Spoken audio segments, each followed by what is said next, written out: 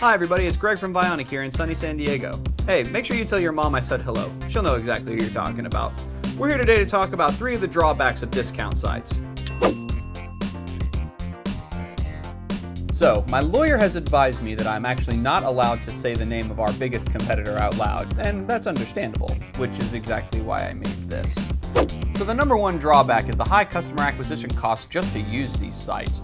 They make you offer a deal that's way over your head, and you have to offer a product for an extremely low price. For what?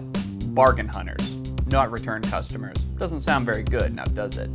Number 2, it's lack of a target audience. Sure, your deal or coupon might be local, but are you actually reaching out to the people that you want to continue to come to your business? I don't think so. And finally, number 3 is lack of customization for the deal. You don't get to decide the discount, you don't get to decide how long it runs, all of that is done for you. Now that doesn't sound very fair, does it?